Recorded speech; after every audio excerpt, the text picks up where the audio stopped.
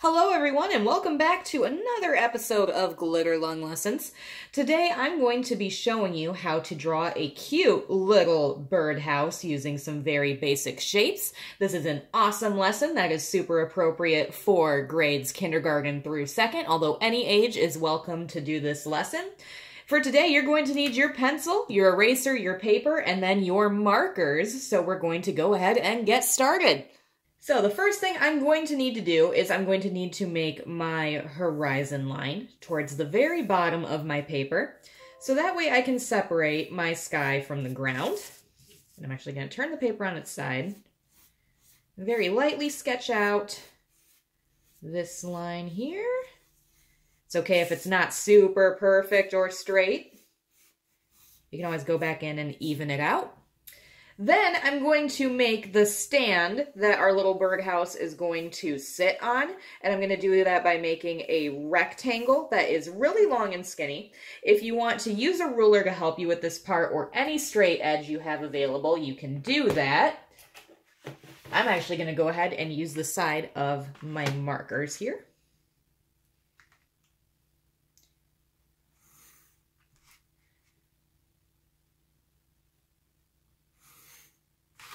All right, and then I've made that little rectangle here. Now I'm going to make another thin rectangle going across this way. I like to turn my paper to do this. You don't have to if you don't want to, though.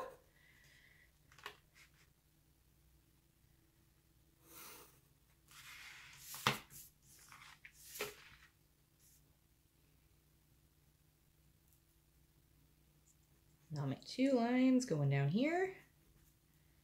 And then I'll take my eraser and I'll erase the extra lines that I don't need.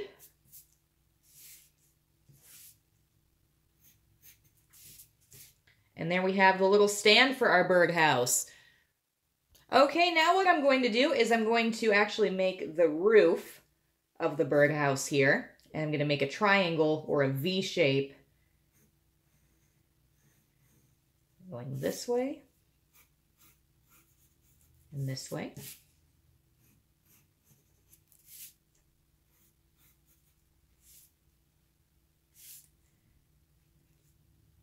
And I'm going to turn that line into a full shape here.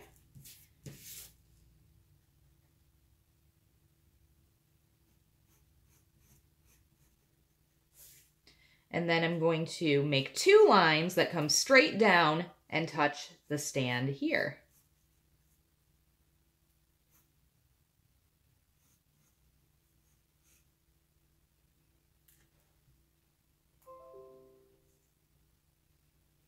Now I'm going to make a little circle.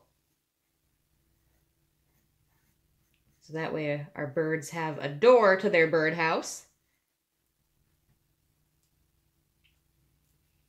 And there we go. Now I can add some color or I can add some designs or patterns to my birdhouse and I can decorate it any way I want to. I'm also going to take my black Sharpie, or you can take a black marker, and I'm going to trace my pencil lines with that, and I'm going to speed up the camera to do that part.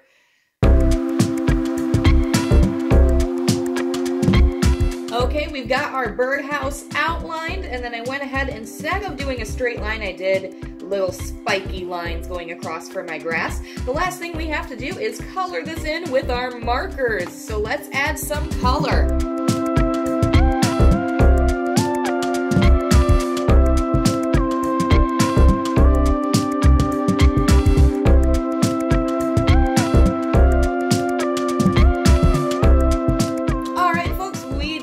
A cute little birdhouse. Now obviously you can add a lot more detail to yours if you want to, and I did make the last minute decision to use crayon for my background just to give it a little bit more variety in colors and textures. You could add some flowers to your grass, you could add even a little bird sitting there if you want to. It is up to you on how much detail you want to put into this.